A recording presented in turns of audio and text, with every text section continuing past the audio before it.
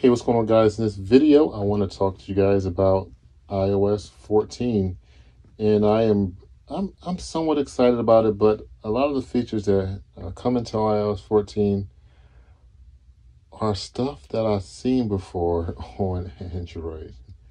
It's almost as if Apple is just trying to kind of keep up. But in this video, I'm kind of going to go over some of the things that I'm really excited about. And the first thing I'm really excited about is iMessage. Um, the one thing that kind of stood out to me was the inline messages. Now, I don't use group messages that much, but I think this is a really nice feature to kind of keep things simple. Some other features that I seen at the keynote was the group messages, where you can change the pictures for the messages and things of that sort. And then you can kind of pin the messages to the top. So conversations that you've had in the past will show up at the top of the list of your messages or your threads. Other than that, that's pretty much it that kind of really stood out to me for messages. The next thing that I was really excited about it was the home screen and, of course, widgets. Widgets, again, something Android has had for some time. But I'm really excited to see it come to iOS 14. And I will say it's about time. I think this is a really nice feature that a lot of Android users have been having for quite some time, but now it is on iOS. And one thing that's kind of cool is your phone won't look like everyone else's iPhone now, since you have the ability to use widgets from Apple as well as from third-party developers. Other cool thing I liked is app clips. I think this is kind of cool, and it's really going to allow us to engage with things around us with app clips. Really excited to see what developers can do with this, and different vendors who offer different products. Particularly, I think this is going to be kind of cool when things start to open back up, and you can use app clips to engage with your environment. Other than that, moving on, HomeKit. HomeKit. Some updates coming there. Looks like they're going to be opening this up to other developers, so it's not going to stay in-house.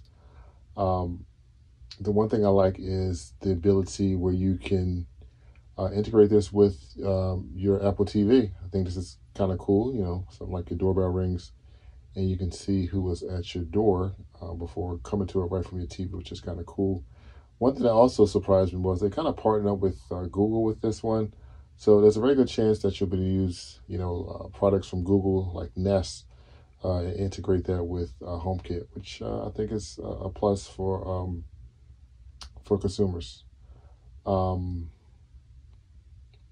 think it just gives us more options in terms of what we can choose from with the different security cameras and doorbells and things of that sort on the market. Let's talk about Macintosh and the ARM processor. I think this is going to be really cool.